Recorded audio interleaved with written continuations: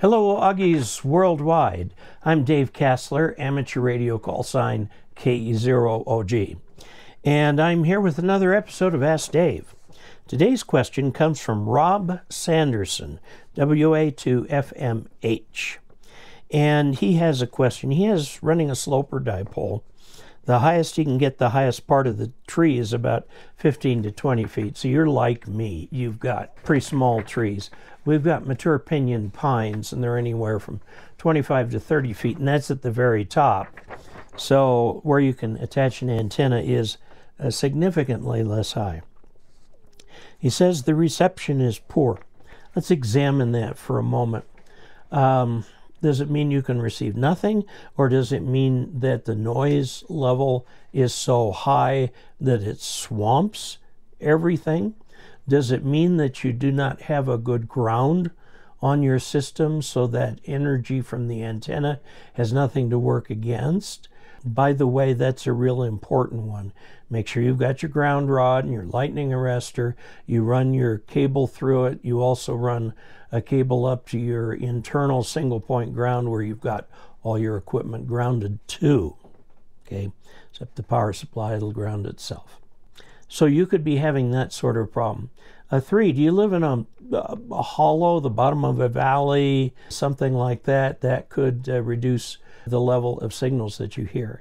I am thinking that you need to go recheck your ground situation, and you need to check for loose connections, because a loose connection can cause that thing to go haywire. You might look at tuning the antenna. Sometimes the antenna ends up being tuned somewhat outside the band, and that does affect receive as well as transmit. 15 to 20 feet, I've got a video about using 2 pieces of top link fence, top rail. One just slides into the other slightly, about that much. And you can put that up with some guy ropes on it and be 20 feet in the air.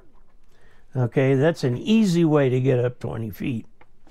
Now, if you try to go taller than that, you run into issues with raising the antenna. Teagan and I are running into right now, we're trying to raise a mast to 33 feet, and it's just not going well.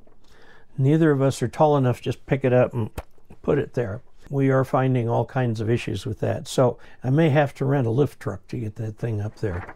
If the lift truck costs more than the antenna, then I'll just put the lift truck there and attach it to that. Okay, reception is poor. If I raise the insulator end of the dipole, I hope you have insulators on both ends of the dipole. Okay, because you're feeding it in the middle. If I raise the insulator end of the dipole another 5 feet or so, will that help improve the reception? Yes. Yes, it will. Height matters in antennas. Okay, just get the antenna up high.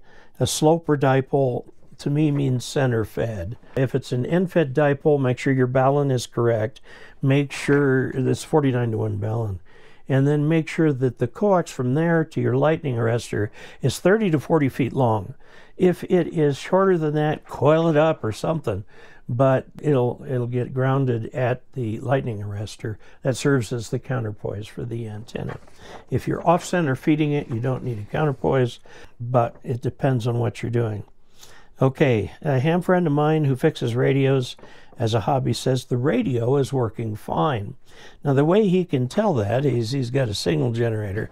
This is a signal generator, by the way, right here.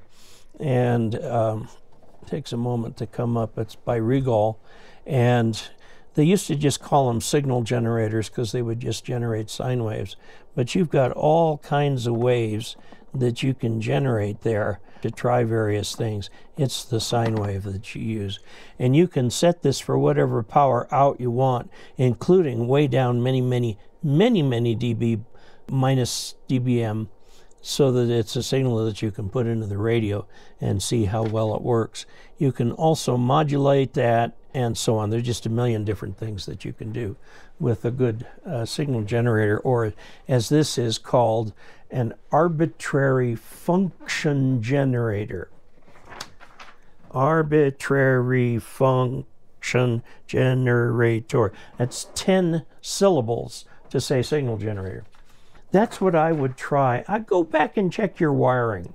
one thing you can do is pull the coax out of the back of the radio and then put just the tip in. And if that's much, much louder than when you put the whole thing on, there's a short somewhere. And you want to go find that and fix that. Okay, so if you've got a classic dipole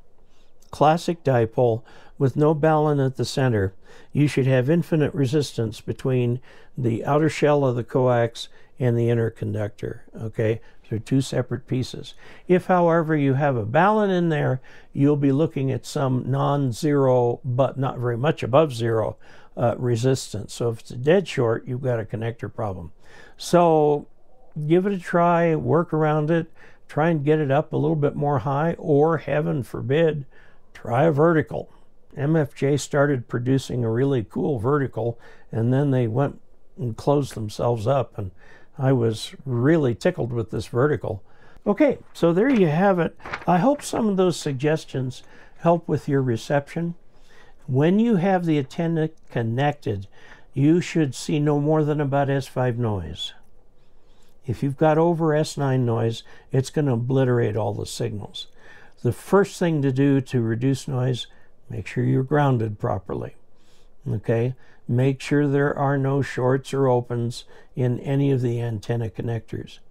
You know, when you're trying to do something for the first time, there's probably one thing wrong, but who knows where it is.